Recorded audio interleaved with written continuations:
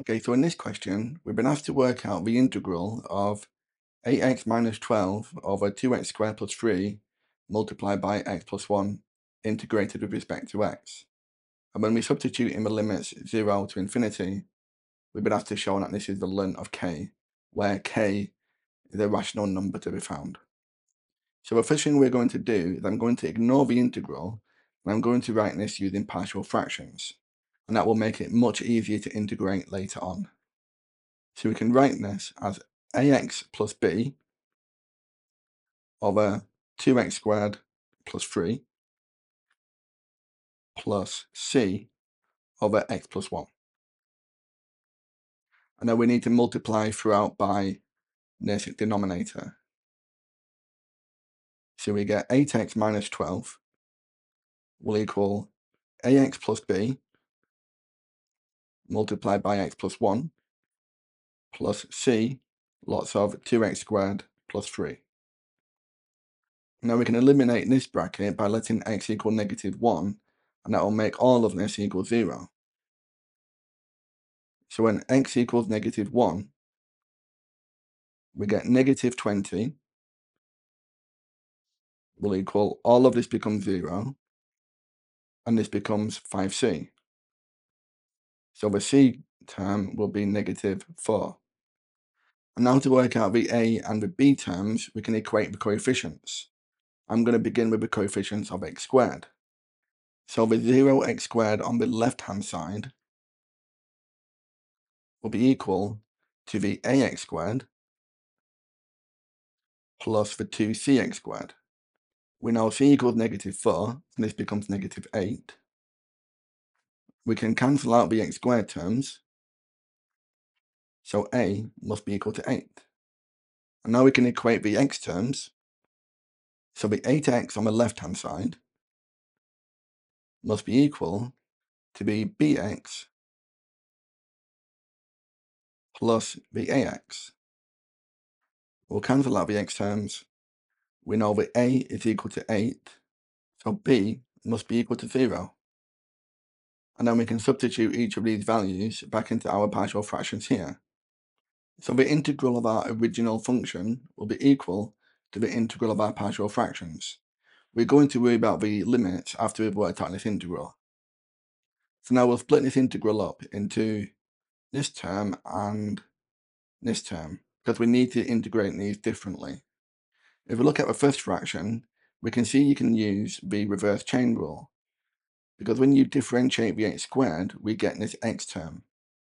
So if I write this out separately, we can bring this a out in front of our integral because it's just a constant. And then to work out this integral, if we say let y equal the natural log of 2x squared plus 3, when we differentiate this, we get dy by dx will be 1 over 2x squared plus 3 multiplied by the derivative of this inner function, which is 4x. So then we need to scale this so it looks like our original integral, which means we need to divide this by 4. So if we divide this by 4 and this one by 4, then you can see this division of 4 will make this 8 into a 2. So this will become 2 lots of the natural log of 2x squared plus 3. And because we're looking at logs, I'm going to bring this 2 up here to the power. Okay, so for our next term, we can pull this 4 out in front because it's just a constant. And then we can integrate the 1 over x plus 1 simply as 4 times the natural log of x plus 1. And again, because we're using logs, I'm going to bring this 4 up to here, the power.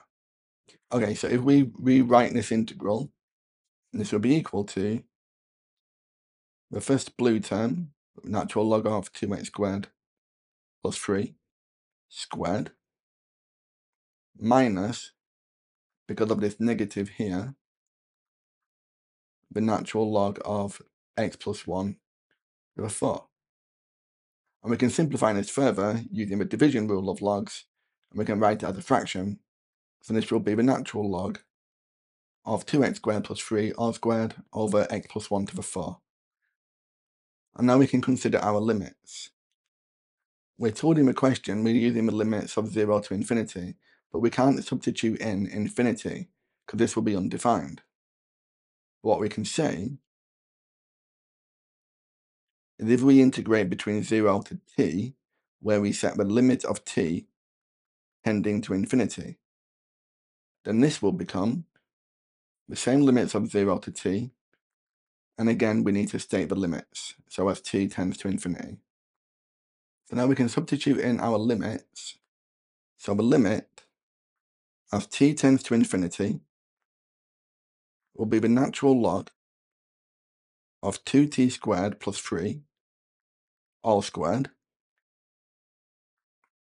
over t plus 1 to the 4 minus the natural log, and then when we substitute in 0, this will become 0, and 3 squared is 9, and 0 plus 1 is 1, and 1 to the 4 is 1. So this becomes the natural log of 9.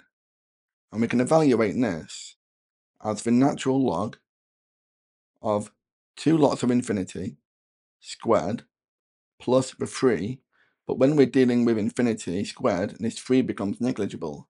So we can eliminate this. We'll square our numerator, and then for our denominator, we've got infinity plus 1. This 1 becomes negligible, so our denominator is infinity to the 4. We can simplify this numerator, so we get the natural log of 4 times infinity to the 4 over infinity to the 4. And these two will cancel, so we've got the natural log of 4. So the limit as t tends to infinity would be the natural log of 4 minus the natural log of 9. And we can simplify this using the division rule, so this becomes a natural log of 4 over 9. So this k is 4/9. Okay?